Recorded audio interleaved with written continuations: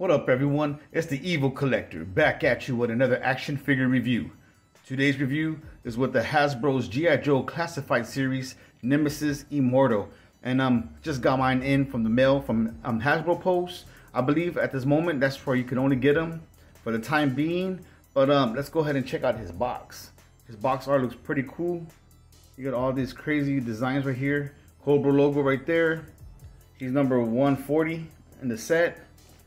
Here's an image of Nemesis Immortal looking crazy. And on this side, another bigger image of him. Very menacing. On the back, here's an image of him with his wings and Cobra Commander in that clamshell, just like in the G.I.Joe movie from the 80s. Definitely love that movie, one of my favorites. All the accessories he's gonna come with, we're gonna check out. And UPC, if y'all are looking for him, pause it right there. Hopefully it can come in handy besides Hasbro Post having them. And that's it, man. So let's go ahead and get Nemesis out the box and let's see what he's all about.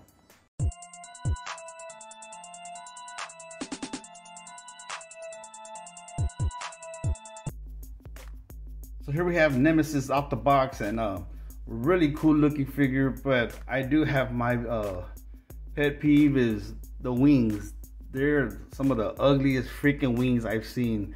I don't know why they give them bat wings like this. They should have given them those other like arch ones, which made them look more iconic and classic. But that's just me because I'm a biased fan of the 80s G.I.Joe cartoon movie. But anyways, let's check out his accessories. Let me put this light on real quick.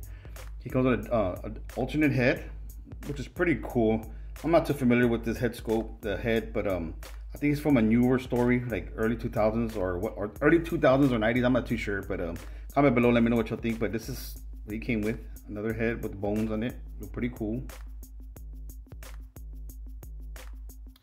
Then he comes with just one more set of hands, which are the fisted hands.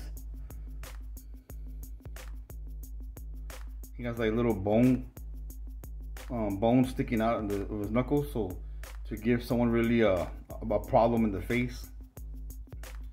And then he comes with these two swords, which are okay, I guess, you know.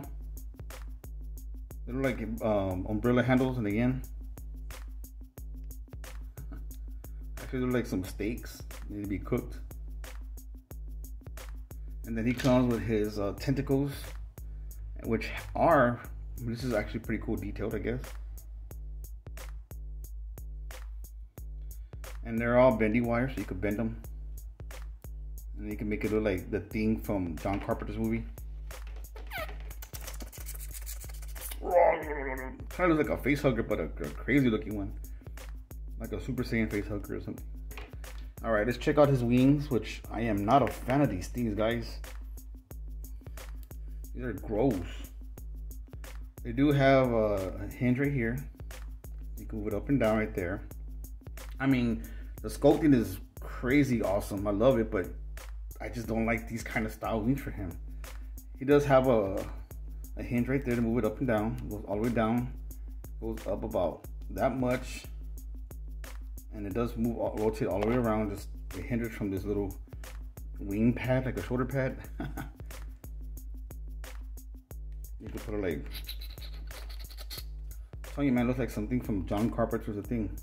So these are the wings of his, which in my opinion are gross, like I said. And then of course we have Nemesis right here. Dope looking figure, guys. I mean, I'm not gonna lie, the head sculpt on it looks crazy. Very iconic. The paint apps and all that are really like awesome, I'm not gonna lie. The sculpting on it is really cool. I'm not really fans of these things. I might just cut them off because I don't care for them. He has two toes with nails on them. Someone needs to get them either trimmed down or cut off. Someone needs a major pedicure. And then you see this right here. That's a cool little part. And then so that's pretty much these bone nails are pretty crazy. So I like the bone that sticks out of his arm. It's very iconic of him. So let's go and check out his articulation. He looks down very little. Looks up very little. He's on a ball peg, so the neck moves around good as well. So just to let you know, the neck does give you a little range. So he could be like, over that.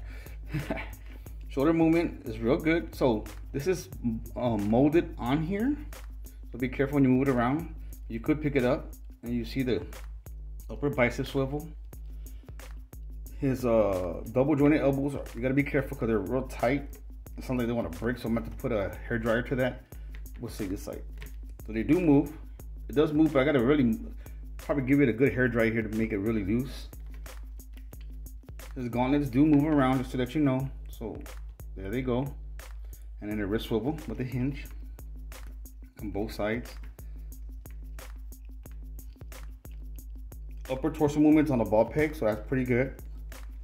So it could be like hola, hola, hey, hola, ho. And then his thigh, his waist, very limited, but it does move. He does the splits about this much. I don't know why Nemesis is gonna need to do the splits, but he does the splits about that much. He does have upper thigh swivel. He doesn't have movement right there. Double jointed knees, just to let y'all know. No boot cut, of course. And then he has an ankle swivel, and then the pivot, and the swivel moves up about that much on his feet. So he can do the hee if he needs to do it during the fight. And there you go, guys. God, I hate these sword pads. Gross, man. Come on. Hasbro, why don't you just make a retro classic? Why do you have to do them all classified? But so there you go, man. Your Nemesis Immortal. He'll always be Nemesis Enforcer to me, just to let you know. But yeah, so that's a cool looking figure, of course. I hate these wings. I wish they made it like little slots, 2 slots instead, so I could put the Venom wings on here from the No Venom 2-pack. I think that would look a lot better, which I'm gonna work on that and see if I can put that out there. That'll be pretty cool. But I will just stick this on here, raise these up, and looks a little depressed right now. Nah.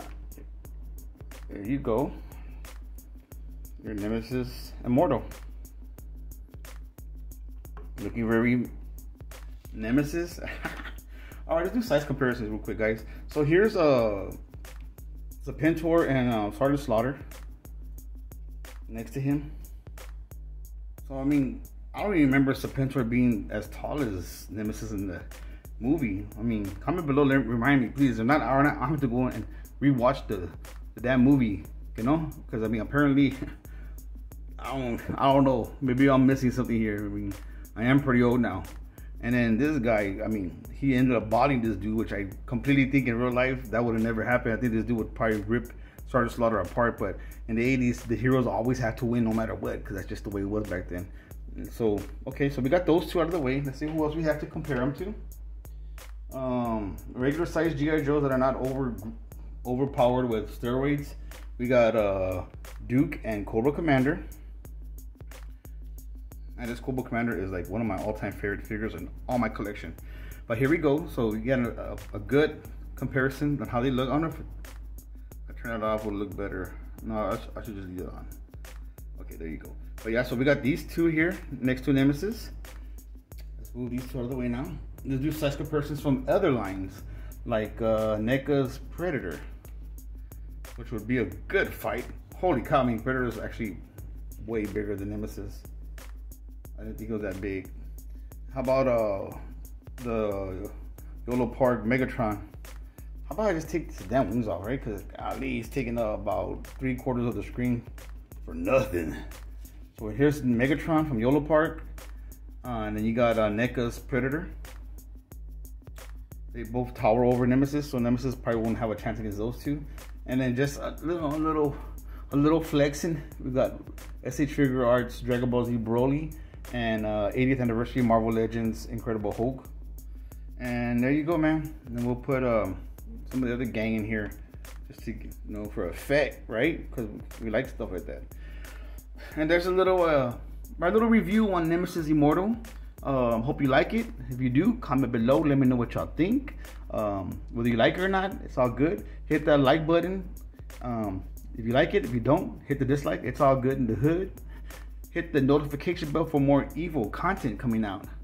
Take care, my peeps, and evil out. Like and subscribe to the Evil Collector channel and hit the notification bell for more content.